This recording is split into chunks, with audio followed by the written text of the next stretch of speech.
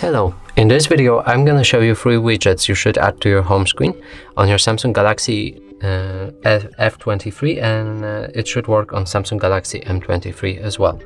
So to add any widget, we'll need to hold our finger onto the screen just like that and go to the widgets, right like that. And from this list right here you can extend it by pressing on this arrow right here and choose whichever widget you want to add to your screen.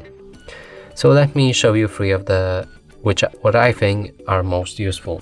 So the first one would be the calendar, and I would add this option 4x2. So let me just do that. And from here you can customize your calendar, like select specific days and add notifications for yourself, like shopping lists or any notes that you want to remember. So let me press on this plus button. And from here we can start customizing our notification. So in this example I'll be buying a cabbage, so let me call that title shopping list. I want it to remind me of it all day. Location, I won't pick any because it's just a shopping list, I don't need that. You can set family as well. You can set reminder that you will get a day before, for example at 17. So at 17 you will get reminder to actually remember that.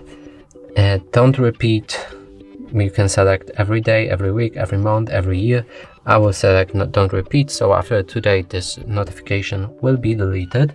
And in the notes we can add more description of that. So it's shopping list and I want to buy 2 or actually 1 tab cabbage, just like that. We can invite people, we won't do that, and we press save. And now we should see after about a few seconds the notification right here. So for all day we get the shopping list, and if we press on it we can see the note 1 cabbage. So that's the calendar. We're gonna delete it just like that. Sorry, remove. Now we're gonna add another widget. The next widget is, what I need to find it, would be the Google. Let me add the 4x1 option.